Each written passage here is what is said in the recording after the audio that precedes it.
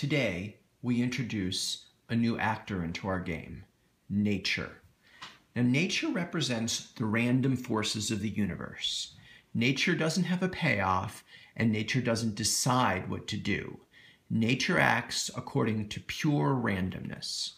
So, for example, in this game, nature will play A 80% of the time and will play B 20% of the time. You can imagine there's a 10-sided die, and if the number comes up 1 through 8, it's A, 9 or 10, it's B. Then in this game, John moves, but because of this uncertainty, when John moves, he doesn't know if nature picked A or B. Why don't you figure out what John should do? Pause the video and figure out what John should do. Okay, here's what I think John should do. When John gets to move, he should say, well, okay, there's an 80% chance I'm here and a 20% chance I'm here. Let's calculate my expected payoff. If I pick X, I get 10 times probability 0.8 plus 4 times probability 0.2, and if I didn't make a math mistake, that means X gives me a payoff on average of 8.8.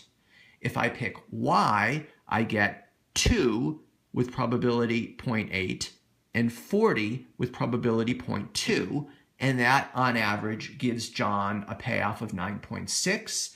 Since our assumption in game theory is that players maximize their expected payoff, a rational John should pick Y. Let's do a far more complicated game. Now, in this game, nature moves left or right. After nature moves left or right, player 1 gets to move, and player 1 can go up or top or down or bottom. So basically, nature will make player 1 either a lefty or a righty. So if nature moves here, player 1 will know that he's a lefty because there's no uncertainty concerning player 1, and then player 1 will decide to go up or down. In contrast, if nature moves right, and nature moves right half the time, player 1 will know that he's a righty and will get to go to the top or the bottom. Because there's no oval around where player 1 is, player 1 knows what nature does. So let's imagine nature picks left and player 1 says down. Well, now player 2 will find himself right here, and I haven't drawn any uncertainty, so player 2 will know he's here and will pick L or M. If nature picks right and player 1 decides to go to the bottom, again, no uncertainty, player 2 will know he's here and will pick E or F. Things get interesting if player 1 picks up if he's a lefty or picks top if he's a righty. Now, player 2 will face some uncertainty. Player 2 will know that he's up here. He knows that player 1 either picked up or top, as opposed to down or bottom, but he won't know if he is on the left or the right. A way to look at this game is to say that player 1 has two types, lefty or righty. Nature picks what type player 1 is. Player 1 is aware of his type, but player 2 does not always become aware of player 1's type. If player 1 chooses to play down here or bottom here, then player 2 knows where he is and he knows what nature did to player 1. But if player 1 chooses up or top, then player 2 faces uncertainty. He's not sure if he's here or here, but he still has to figure out what to do for his move. Why don't you pause the video and figure out what you think should happen? Okay. Let's solve this game. And with these games, it's easiest, to pick little parts of the game that you can solve them, and move on. So here's something that's really easy to figure out. If player 2 finds himself right here, he knows where he is, and he knows L gives him 8 and M gives him 7, so he knows he's going to pick L. And if player 2 finds himself right here, he knows that E gives him 5 and F gives him 10, so he'll pick F to get the 10. Player 1 will realize this. Player 1, if nature makes him a lefty, if nature moves this way, will know down will give me 1, And he'll know if nature makes me a righty, bottom will give me, well, 1 as well in this game. Now, what should happen to player 2 if he's told he's up here? What should player 2 do?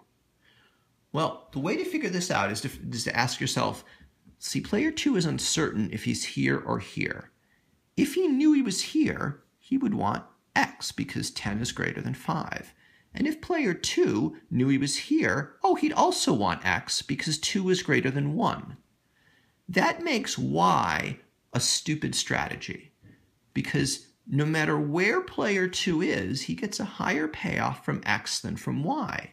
So, you don't play stupid strategies. So player 2, if he finds himself in this oval, will always play x. He'll always play up.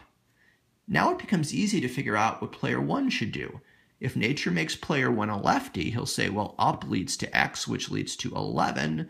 Down leads to L, which leads to 1. I'm going with up if I'm a lefty.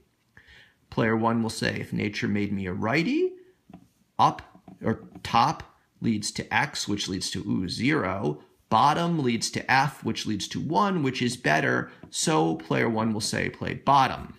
So this game, there are 2 things that can happen. If nature picks left, we end up here. And if nature picks right, we end up with here. So we would end up here with probability 0.5, and we'd end up down here with also probability 0.5. All right, let's move on to another game where I'll just change the payoffs. So again, why don't you pause the video and figure out what you think should happen. Okay.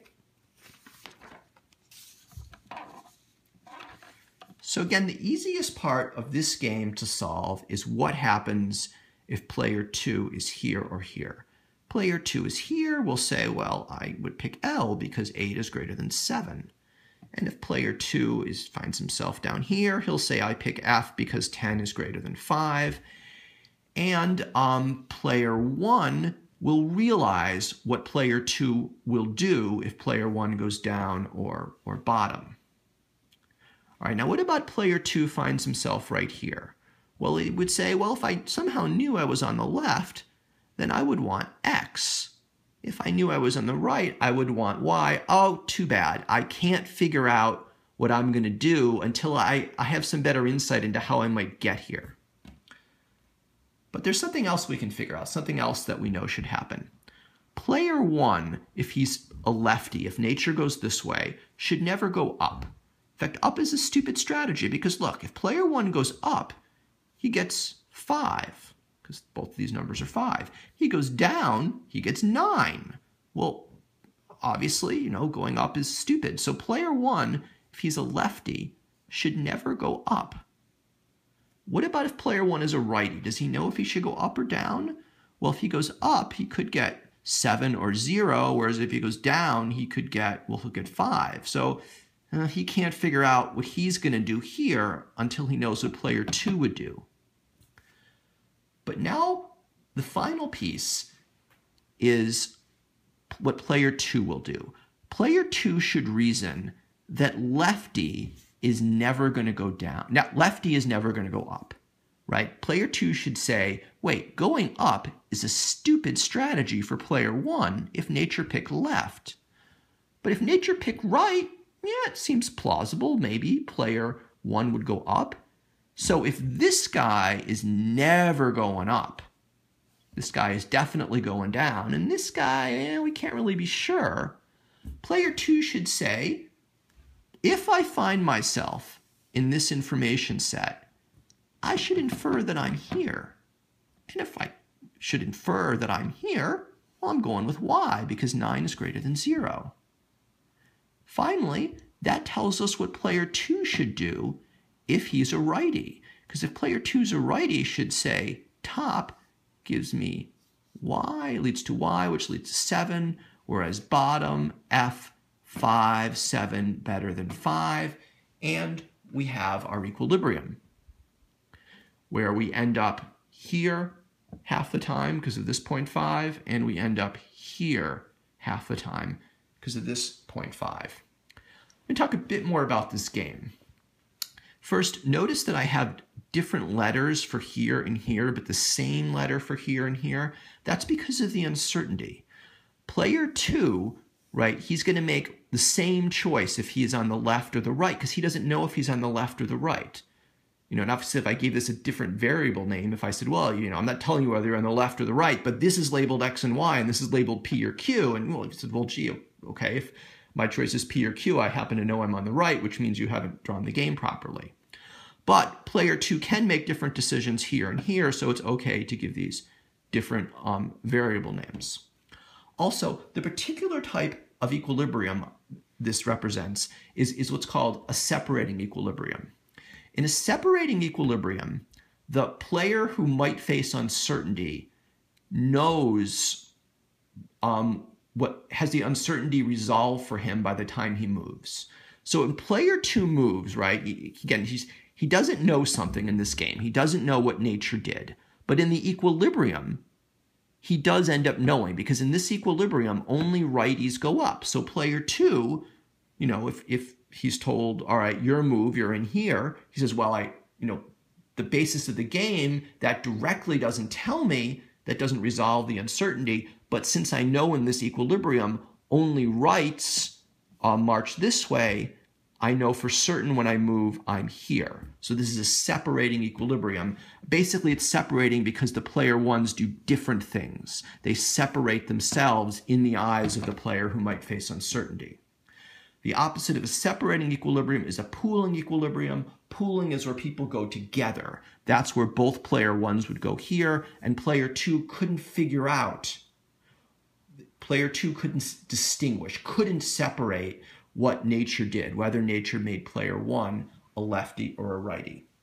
Finally, I want to return this to the idea of no regrets equilibrium.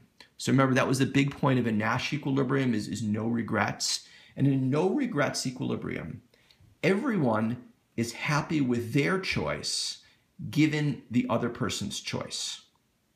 So you figure, I can't affect anyone else's move but my own, but this is a no regrets outcome. If given what everyone else does, I'm happy with my move. Now, there are actually 3 players we have to worry about regret.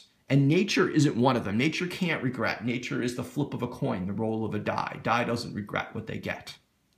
The 3 players are, of course, player 2, but also the 2 types of player 1s, whether player 1 is a lefty or a righty. So we can kind of treat them as separate players.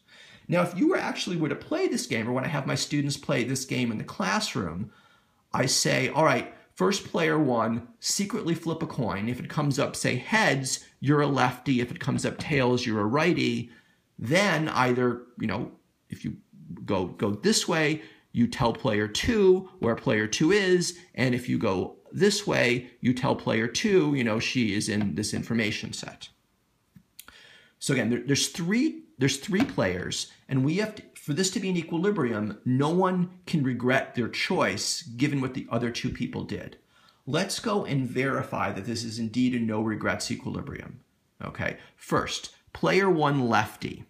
Does he regret going down given what player 2 is going to do? Well, he gets 9, and the only other thing he could do if he's a lefty is go up, and he would get 5. So this guy doesn't regret.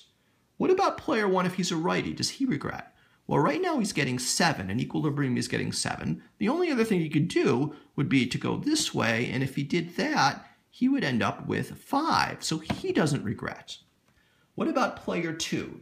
Does player 2 regret? Well, player 2 ends up here. If nature ends up picking left, player 2 certainly doesn't regret because getting 8, or he could get 7.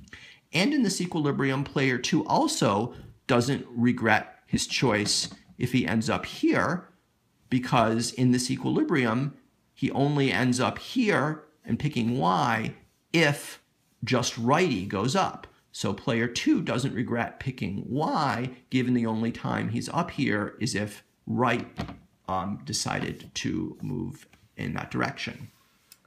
Okay, thank you.